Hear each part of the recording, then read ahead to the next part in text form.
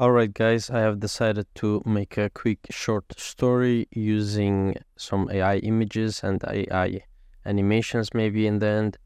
I just want to make something that's inspired by Quentin Tarantino, so I'm using ChatGPT, GPT-4o. I actually believe that 4o mini is better currently, so let's just go with, I want to create a scene where three people interact with each other in the style of Quentin Tarantino dialogues about revenge and paradoxical questions. Give me a list of 10 ideas and short description.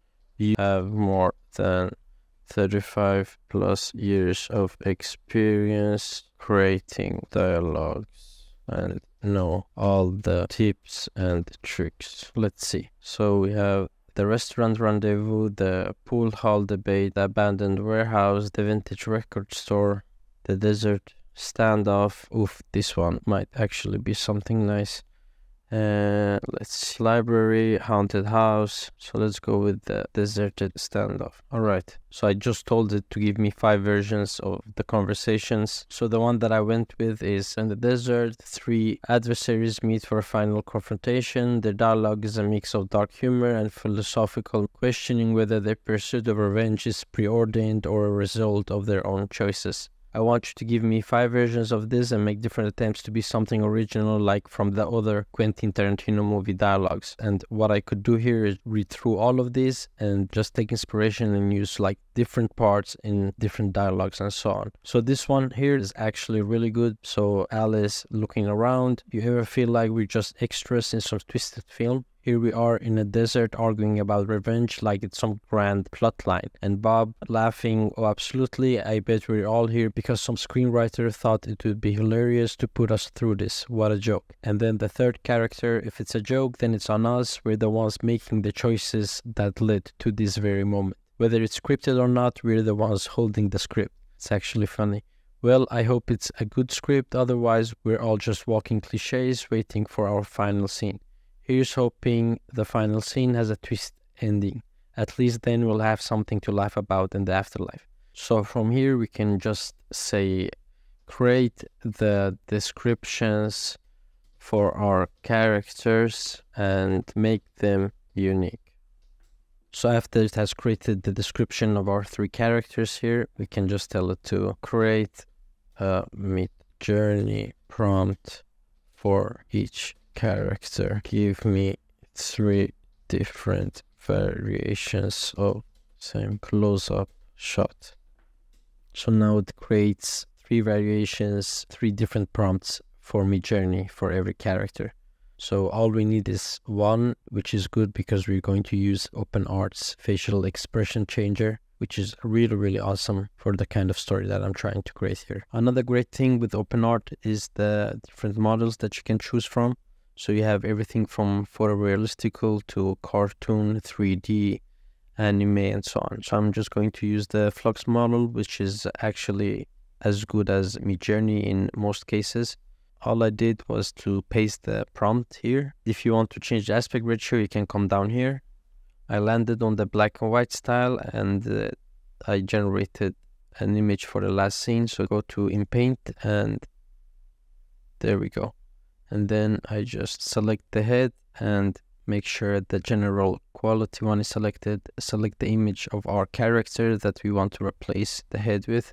And usually you can write a prompt. Since we have selected, just click on create. And we got 4 variations. So this is the first one. This is all right. There are some artifacts in these 2, yeah, and this one is the best. To create a consistent and stable video, I need to generate at least 2 different images of our characters in slightly different angles and head directions. This expression changer inside of OpenArt is the best tool for this job. You have a menu on the right with a bunch of different settings and you can control everything from eyes, mouth, brow, head directions, and rotations. With this tool, you can create the exact micro expression you want. I have made another video on my channel where I go in depth on how to use this.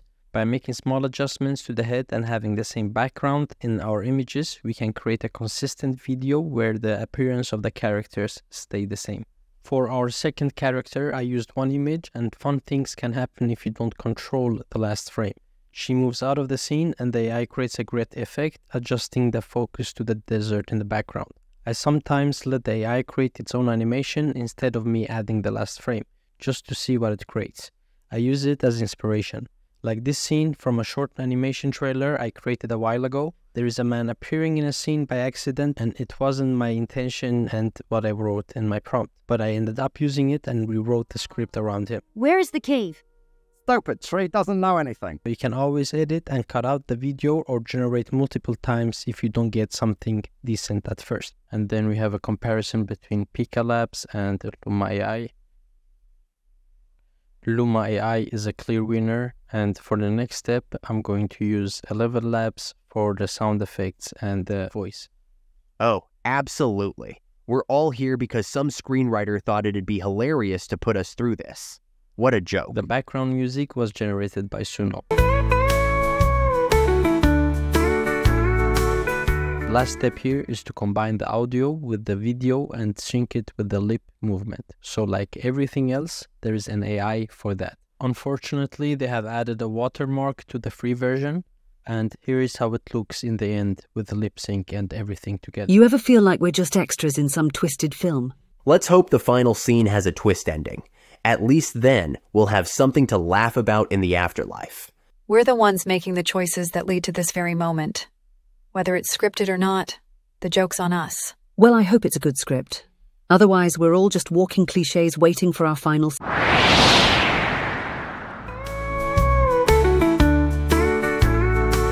It isn't the best video I've created, but the workflow is the same. If you would like a more in-depth video on how I created an animation trailer instead, make sure you check out the link in the description.